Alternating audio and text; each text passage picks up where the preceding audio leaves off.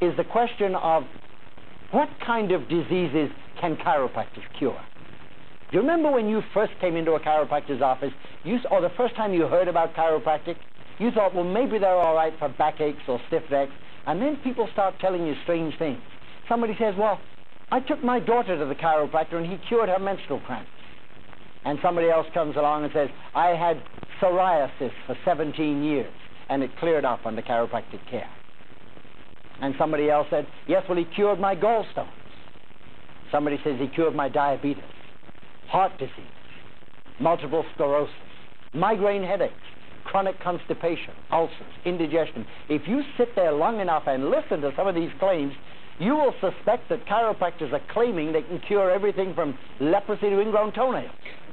And as a new patient, you must ask yourself, what kind of diseases can they really cure? I thought I'd like to answer that tonight, because the answer is very simple. No chiropractor anywhere ever cured anything.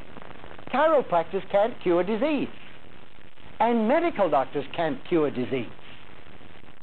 Anything that is ever cured is cured by the living body, not by doctors. We're in such a rush to give credit where it isn't due. When you get sick, you always want to treat the disease instead of letting your body do it. If you cut your finger, you run to the iodine bottle, you pour on iodine, you wrap it in bandage, you shoot the arm full of penicillin, the other arm gets a tetanus shot, and a week later you take off the bandage and it's all healed. Do you really think iodine and bandage and penicillin will heal a cut? If you think that, tomorrow morning get down to the butcher's shop and buy yourself a steak and bring it home and cut it. Pour on some iodine, wrap it in bandage, shoot it full of whatever you want. The steak won't heal, will it? Of course not. And you say, well, now you're being ridiculous. Of course the steak won't heal because it's not alive. But that's the point. Let's stop giving credit where it isn't due. Life heals, not doctors. All the scientists in the world put together couldn't heal a blade of grass. And yet your living body, as you sit here right now, is making living flesh and blood out of the food you had for lunch today. What I want to do tonight is totally destroy your faith in doctors of all kinds, because not one of them can cure anything.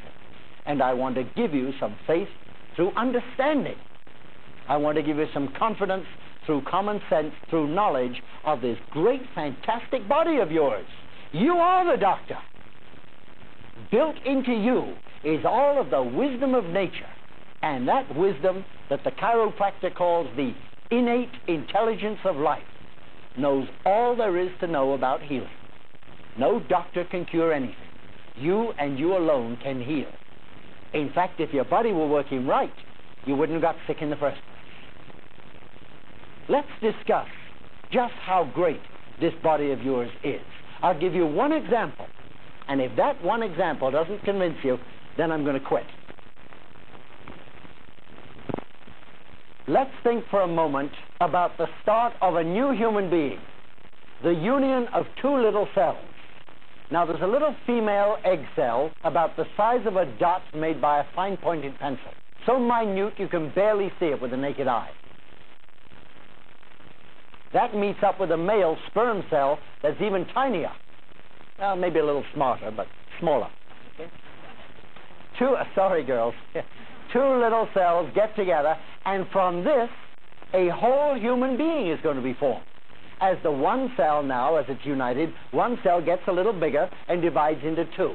Divides into 4, 8, 16, 32, 64, 128, 256, just keeps multiplying.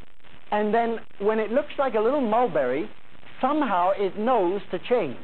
Remember, they all started out from one cell. They should all be the same, shouldn't they? And yet now, certain of the cells begin to change, and this little mulberry-looking mass gets a dent along one side that the scientist calls the primitive streak.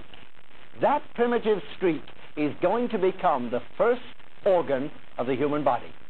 You know what the first organ is? Always. Fascinates me as a chiropractor to know that the first organ to develop is always the brain and the spinal cord. Now, I wondered why. So I turned to the medical physiology textbooks. And Halliburton's textbook in medical physiology states The brain and the spinal cord are the first to form because they're the master control system of the body that will regulate and control the function of every other system from then on. But then, as though around an invisible skeleton, with no doctors around to tell it what to do, no scientists, no PhDs, no surgeons, no pediatricians, this little speck of light knows how to form a perfect human being. And in 280 days, nature has done her job, and a perfect being is born. Now, do you assume for one moment that the wisdom that designed this perfection quits when the baby is born? The baby's born may be weighing 6.5 pounds, and he's 20 inches long. And he's going to grow up to be 6 feet tall and weigh 180 pounds. And everything will grow proportionately. You think it's luck that there are 2 holes in the skin just where the eyes come? Or is there some planning here? How do the fingers know how long to grow? They don't just keep growing. Somehow they know there's an inner wisdom that tells them when to quit. The heart cells grow to exactly the right shape and size to form a heart. And the liver cells always stay in the liver. They never go into the eyes. So apparently the wisdom that created this body, that which the chiropractor calls the innate intelligence, the inborn wisdom of life, it's still there even after you're born. And it regulates your growth all the way until you're fully grown. But now when you're fully grown, can we now assume that nature quits? Now it's time for doctors? The wisdom that created your body is still there. In fact, if you understand this next part, you'll understand everything there is to know about health and healing. I said earlier that in order for your body to be healthy, the 25 to 30 quadrillion cells must be doing their job. That there are highly specialized cells, and if they're not doing their job, then the job won't get done. I also said that this body, when it's working right, can last 120 to 150 years. That apparently is nature's scheme of things for human beings. But the individual cells, they don't last 120 years. You know how long your cells last? If I brush my hand, I brush off millions of dead cells, and new ones grow from inside to replace them. Your body is constantly replacing its cells at the rate of about 3 billion every 60 seconds. As you sit here right now, your heart cells are dying. But don't worry about it, because as one dies, nature makes a new one to replace it out of what you had for lunch today or breakfast this morning. It's estimated that heart cells live about 90 days, and then they die. Red blood cells last about 120 days, and then they die, and they're replaced. And by the time 14 months has gone by, all of the vital organs have been replaced. And it takes about 7 years to replace the entire body, bones and all. Every 7 years, you have a brand new body. Now that means if you've been married 21 years, you're on your 3rd wife already. See that? The last time I said that in a lecture, somebody said, yeah, if she's my 3rd wife, how come she's so much like the other 2? But there is a reason for that. While the whole body is replacing itself, as far as science knows, there's one part of the body that does not get replaced. The brain and the spinal cord. Apparently, they have to last you all of your life. Now, this is interesting. The brain and the spinal cord are the first system to be developed. According to Halliburton's textbook of medical physiology, they are the master control system which regulate everything in the entire body. Now we find out they have to last you the rest of your life. Every other part of your body is replaceable, except the brain and the spinal cord. Do you think it might be a good idea to take care of your brain and spinal cord? That's all chiropractic wants you to do. We say, since every part of your body can be replaced except the brain and spinal cord, and since the brain and spinal cord, if they are working properly, will regulate the proper growth of everything else, you don't have to worry about sick organs. Medicine has failed for thousands of years because it's trying to cure sick cells. Chiropractic says if you have sick cells in your body, let them die. Pretty soon they're going to be replaced by new cells. Now, if the new cells come in strong and healthy, as the old ones die out, then disease passes from the picture. But if the new cells that are born just as sick as the old ones, then the disease goes on, and you'll never get well. And this is where chiropractic comes into the picture. We don't want to cure your sick cells. We just want to make sure that all the new cells that are born are given a fighting chance to be born healthy. Let's take a very quick look at the anatomy of this brain of ours. Because it's the most vital organ in the body, it's given special protection. Nature surrounds it by solid bone. The skull, the cranial vault. But you'll notice the brain is not totally enclosed. Did you know you have a hole in your head?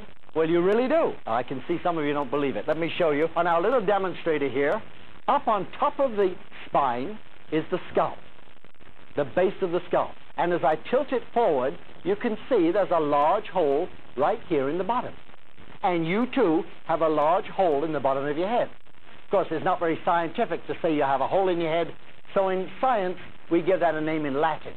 It's called the foramen magnum, which means large hole. Now, through that hole, the brain extends all the way down the length of the body. But because it's just as important down here as it is up top, it, too, is surrounded by bone. Inside the bone of the spine runs this extension of the brain called the spinal cord. Millions upon millions of nerve fibers. But if the spine were just one piece, you wouldn't be able to bend or twist or turn. So old Mother Nature, in her wisdom, has taken this bone and cut it up in pieces. 24 movable segments called vertebrae. And now that spine is flexible. Let's take another look at the bones of the spine.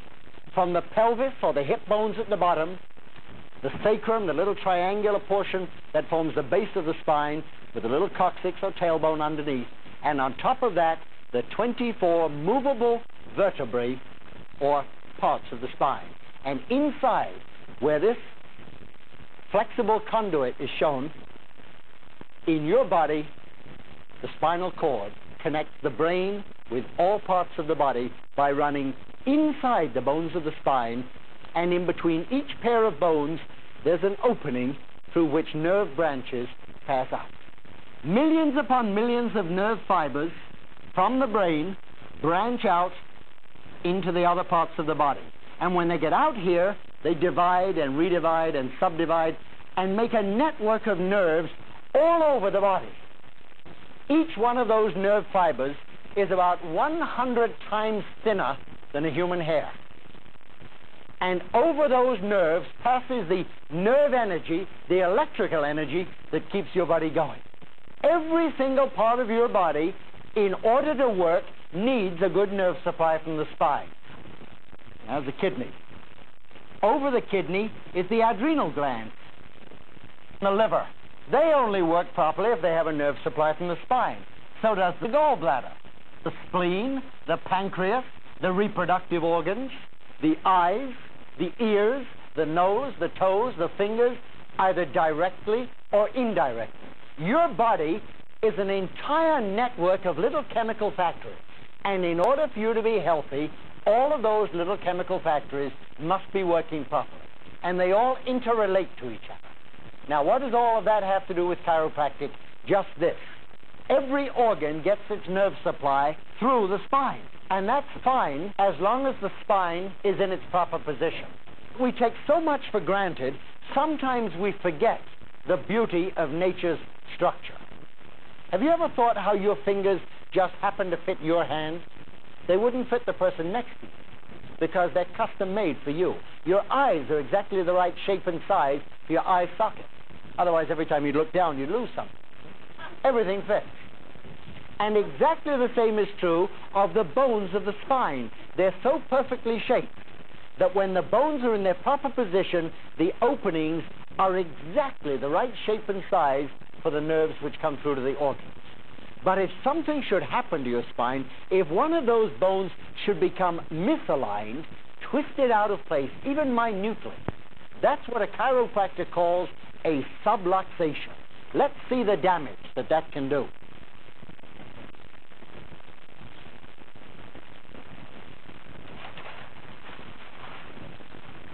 This is a sketch reproduced from a photograph to be found in the textbook of neurosurgery. And it shows 4 of the bones of the spine. You'll notice these 2 are lined up neatly, one in front of the other. The disc in between them is a good shape and size, nice and even all the way through. The bones are even.